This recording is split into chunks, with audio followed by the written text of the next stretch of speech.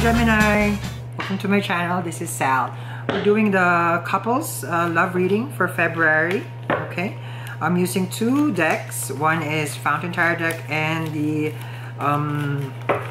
Jar of Sexual Magic, and at the same time for Oracle for our guidance, Angel Romance Oracle. Okay, so let's see what you guys have for February for the one in a relationship couple.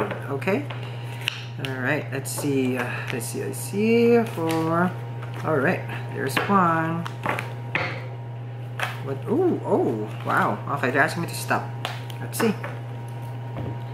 Someone. Okay. All right, very young relationship. That's what they're saying.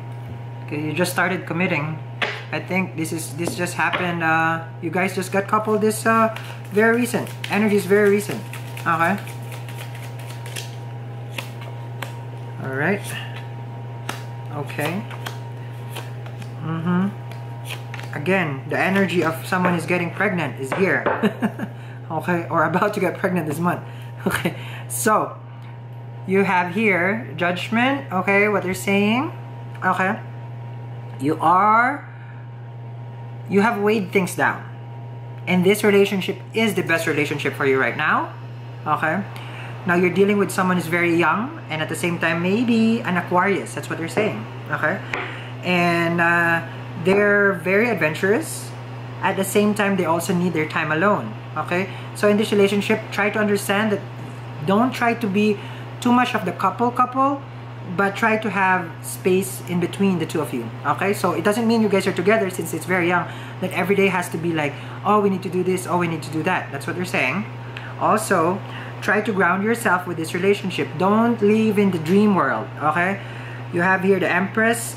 Nurture it. At the same time, there's a bit of jealousy. That's what they're saying in this relationship, neither you or the other person. So again, I think the jealousy comes because you want the whole person just for yourself. Okay, Gemini, so don't do that. At the same time, you have here okay, yes, you're doing this to yourself. You're doing this to yourself because you have here Six of Swords. It's a self-sabotage. Gemini, ease it a bit.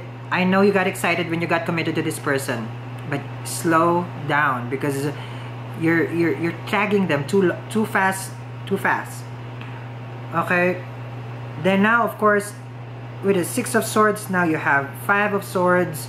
Okay, this is all happening too fast that they're asking you to don't try to control or manipulate the person just so that they can stay with you. Okay, because the person will stay with you.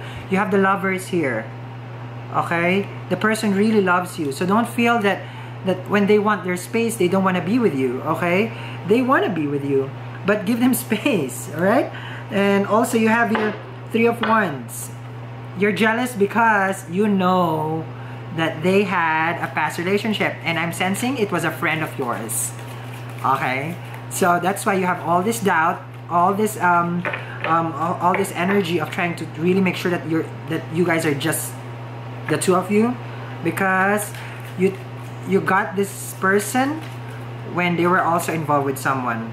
Okay, you have two bonus cards from the Angel Romance. Let's see. We have here finances and career and release your ex. Okay, so that was the third party. So if it wasn't them, it was you the whole time who had the other person. Okay, so make sure you're clear on that path. And I don't see it's just a finances and career here. I think that it's just relating to how you met this person. Okay, so what they're saying is it might be a co-worker. Okay, not really the finances and career, but a co-worker. It's a small group that you have, Gemini. Whew. All right, so Gemini, that is your February love reading for couples. I wish you guys have a wonderful February. I will see you guys.